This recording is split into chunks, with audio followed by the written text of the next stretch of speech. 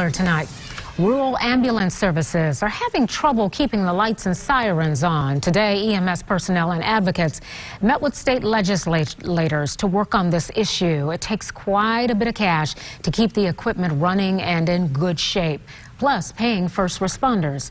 Ambulance services get money based on the number of calls they go out to, which is a problem for small communities. 25 counties are in the danger zone. There are actually communities that right now are deciding whether they will have an ambulance service tomorrow or next week or next month.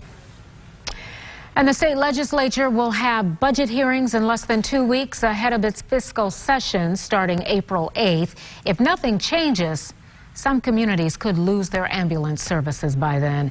This will definitely be one of the topics that will be discussed.